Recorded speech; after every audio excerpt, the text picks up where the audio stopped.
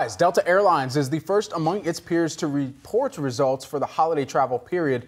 Delta saw another strong quarter for travel demand, the company beating on the top and bottom line, posting $2 billion in Q4 profits, but the company did trim its 2024 earnings forecast. I got a chance to speak to Delta Airlines CEO Ed Bastian about these results and what he expects to see in the year ahead.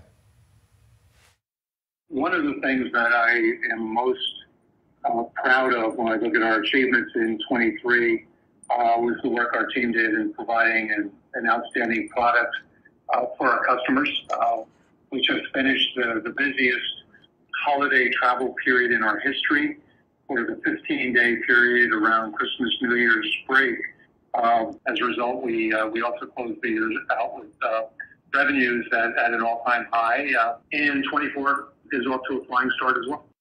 And when he talks about that flying start that 24 is off to here in this year, they actually just saw the highest cash sales day in its history, January 9th, so just earlier this week. So that is adding to this optimistic outlook here. But it's a larger question of how long this can continue. We were just talking about the CPI airfare prints that came out just yesterday, this week, and really evaluating what consumers are seeing in this even value-conscious environment that would propel them to continue to make some of these bookings, take those trips. Is it as simple as you got a friend that didn't get married during 2020, they had to push it all the way out to 2024, and now you just got to make sure you travel for their wedding? Yeah, I think the big question going into this year, especially when you compare it to the pent-up demand that we had seen over the last 2 years, is whether or not any of that is going to carry into this year, and of course, to what degree. So I think that's what a number of these airline CEOs are trying to figure out up until this point. We're going to hear a little bit more when we get more results from the sector over the coming weeks. But in terms of demand, no surprise that this past quarter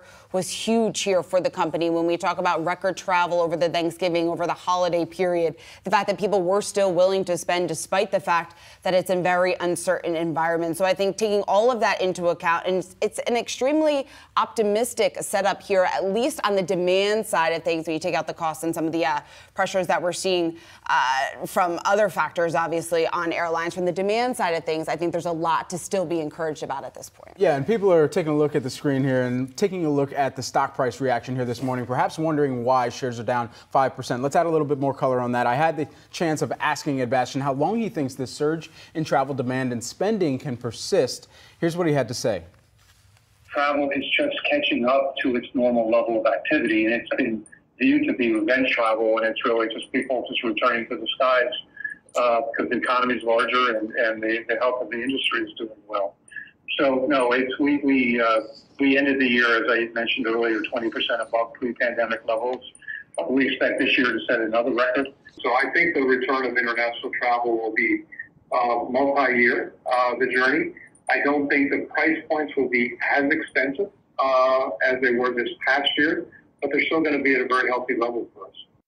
And so with that in mind, one of the kind of normalization considerations here for investors is that one thing that has to be readjusted or recalibrated here is the expenses that are going into this operation. You have a pilot negotiation that finally came to a conclusion last year. You also had that capacity restoration effort, plus bringing on more aircraft. Those aircraft, they actually just made an announcement here today for Airbus, and that partnership that's going to continue to move forward, potentially going to add another cost component to this, purchasing 20 A350-1000s with options for 20 additional wide-body aircraft from Airbus. Those are scheduled to begin in 2026. And so he did give us a little bit more color on that, saying essentially that that is one of the contributors to the cost inputs. And I think additionally here, you've got to think about the margin, the growth deceleration here. The margin growth deceleration is something that investors might be also paying close attention to here, coming off of what was the revenge travel and the restoration of capacity and everybody getting back to the air. Well, now it's going to be tough comps that all the airline operators really have to think about too. It is going to be tough comps. That was obviously evident in this forecast, but I also thought it's important to point out, and he noted this in the release and in the conversation with you, just in terms of the fact that they're still optimistic about some of their long-term profit targets here. So the fact that they haven't been able to reach that more than $7 a share, a target that they've had for 2024, questions about whether or not they're going to be able to do that. Ed Bastian saying that with all the uncertainty in the environment, they thought that it was important for them to be prudent at this time, but they're not giving up on the $7 a share. So they're still optimistic that they are going to get there, but obviously the cost pressures when it comes to wages, when it comes to higher fuel costs, taking that into account when it also comes to some of that CapEx spending, clearly is going to weigh on results, at least in the short term. I'll tell you one other thing they're not giving up on. They're not giving up on Boeing here. Despite the fleet update that I just mentioned and the purchase of those A350-1000s from Airbus,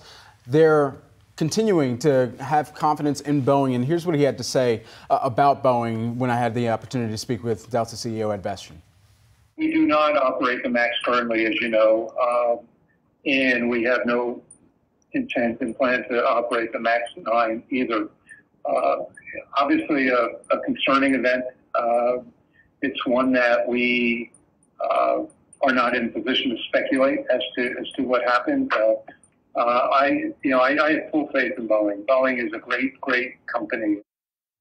And so just a little bit more color, they do not operate the MAX-9. Delta Airlines does anticipate that Boeing will begin delivering a portion of its order, though, for 100 737 MAX 10 aircraft to come in 2025 here. So that is one thing to continue to watch within the relationship between both the airline operator and the aircraft manufacturer. But there you heard it from Ed Bastian, still has confidence in them as a technology company. And of course, one of the great American stories of aircraft ingenuity as well. Yeah, and that's exactly what we've heard from a number of the strategists and analysts that we've been talking to over the last 5 days, right? Obviously, the developments and the headlines that have been coming out from Boeing, it is concerning. It is a short-term issue that needs to be addressed in a very timely manner. But when you take into account and take a step back at what this means for the larger picture of Boeing in terms of that systemic risk, there's no real sign or any evidence right now that some of these airlines should be adjusting future orders or lose confidence in Boeing. That was my main takeaway